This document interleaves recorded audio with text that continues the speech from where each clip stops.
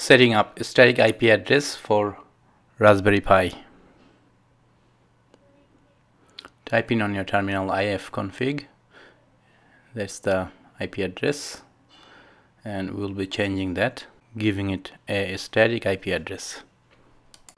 Type in sudo space nano space /etc/dhcpcd.conf and press enter.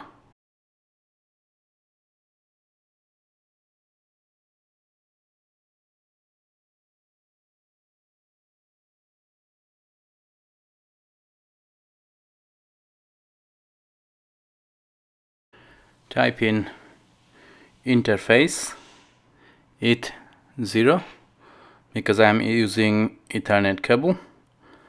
If you are using a wireless LAN, you should be typing in WLAN 0.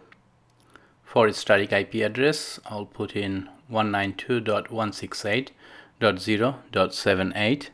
You can put whatever you prefer. And then for its static routers, I'll keep 192.168.0.1. And for its static domain name servers, I'll keep the Google server, which is 8.8.8.8 and space 8.8.4.4. Once you do that, press Ctrl X and then Y to save the files.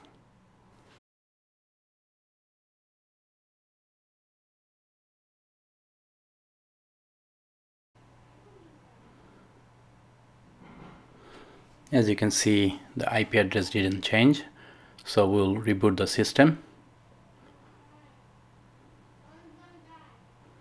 And once the reboot done, type in ifconfig, and as you can see, the IP address has been changed to the static IP address. Just to make sure that it's working, we'll go to google.com and then we can go to youtube.com as well.